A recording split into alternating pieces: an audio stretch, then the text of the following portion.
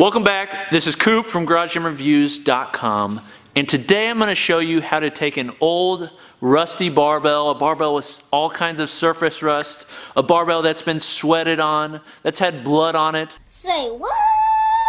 That's had all sorts of things that come with training, and I'm going to take it from a rusty barbell into a shiny, almost better than new bar. Let me show you how.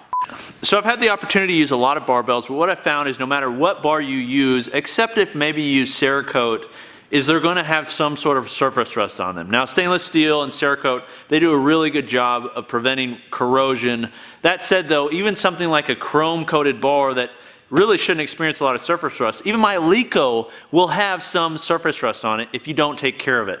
And to be honest, I'm not the best taker carer of my barbells, so today I'm going to give them some TLC. And what I'm going to use for this, I'll just show you real quick.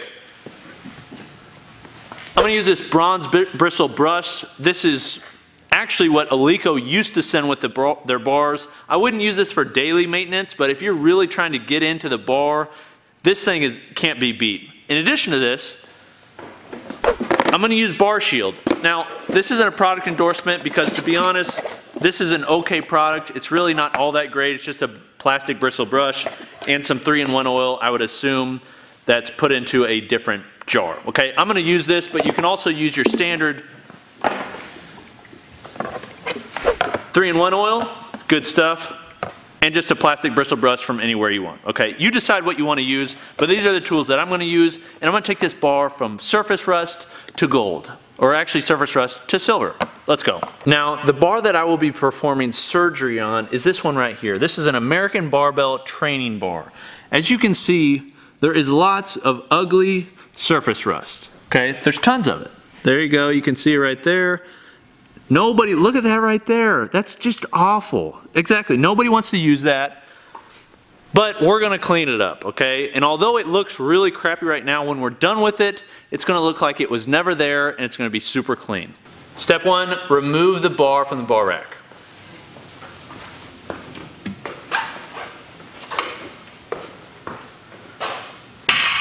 Step two is you're going to take your plastic bristle brush. Now, I know this one's not going to work, but I'm going to see if it works on camera because this is what you should be doing. The reason you should do this is because this is going to provide, I guess, less wear to the bar. The bronze bristle brush is obviously a tougher brush. I don't really think it's going to scar many finishes. I haven't had that happen personally, but I don't want to tell you to do it and it happens. So take a bronze bristle brush. This is the one from Bar Shield. Rogue makes them.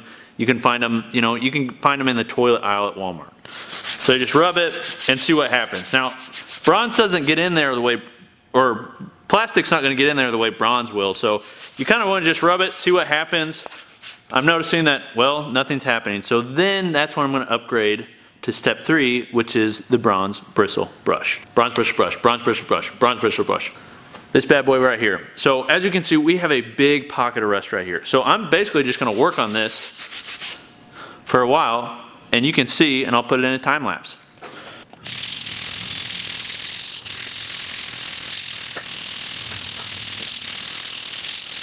Okay, so I've got a lot of the grime out of there. There's obviously some surface rust that's still there. What I'm then going to do is going to take the 3-in-1 oil, or you could take the oil that comes with Bar Shield, put it on there, and I'm going to rub it some more.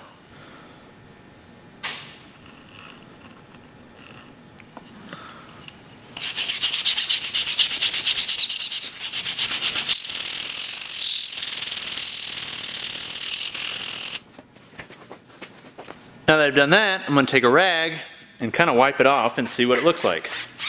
Oh my goodness! Look at that! Would you just look at it? Yeah. It's beautiful. It's like there was never even rust there. In fact, it almost looks brand new. Now, obviously there's still some left.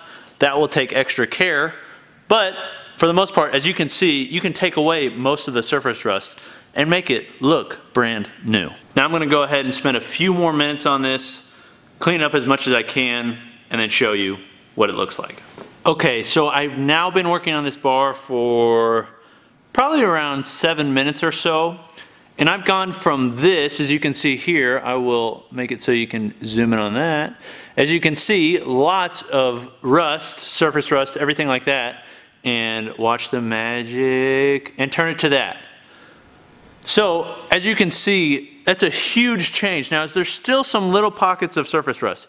Yes. Can you get all those off? Yes, I believe you can. It just takes more work, more time, everything like that. I'm not trying to get a perfect bar right now, really. I'm just trying to make it so it's not crazy noticeable like it was. So it's gone from this, the before, to that, the after. Absolutely beautiful. That's how easy this is. Now, a couple tips for how to keep your bar clean. First off, you want to brush it after you train with it. So if there's any sort of chalk or anything like that, that sweat that's been ground into the knurl, that's what's going to cause the surface rust, is that moisture. So if you can go through after every time you train and wipe it off, you know, use a brush, that would be great. You don't have to oil it every time. And then I would say weekly, monthly, quarterly, whatever schedule you want to come up with, you can actually oil the brush it all down and make sure it looks clean. Okay, that's kind of what I've done with this Ohio bar. I really like this bar and I try to keep it clean. So that I go about every couple weeks and I'll just brush it down and I'll apply some oil to it. This is stainless steel, so that's another thing that you can look out for. Stainless steel and Cerakote are going to have much higher corrosion resistance than something like zinc or electroless nickel or I don't know, black zinc, chrome, any coating like that. Okay, so if you're in a garage gym and you're facing a lot of fluctuating humidity, then I would definitely suggest something like a Cerakote or stainless steel bar. Yes, it's going to cost more, but you're not going to see as much rust. And stainless steel doesn't have any coating in between your hand and the actual bar, so the knurling is going to feel even better than normal. Okay, well, thank you for watching. Appreciate it. Hopefully this has been helpful. If you want to see other restoration videos or things like this, let me know in the comment section below, and we will see you next time.